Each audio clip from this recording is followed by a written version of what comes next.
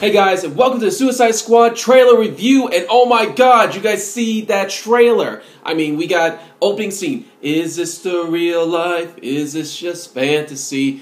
Those of you who ever sing karaoke, you'll definitely recognize that song, and the fact they're putting that with the opening for the Suicide Squad trailer, very good. We see a lot more of the people who are on the team. We see, of course, Will Smith's character. We see Harley Quinn. See a bunch of the other characters. In this movie, I mean, this is just like a tease.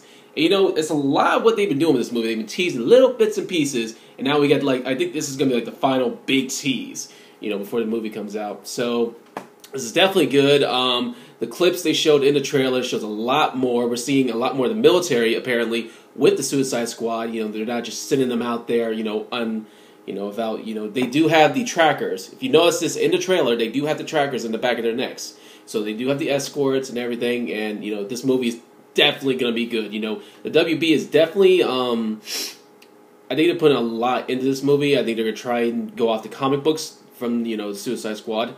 They're going to go into character depths, make sure, this is going to be a good movie. I'm looking forward to seeing Deadpool, and, I think seeing this, later on will definitely be worth it, So definitely go see it, guys. Check out the trailer if you haven't, okay?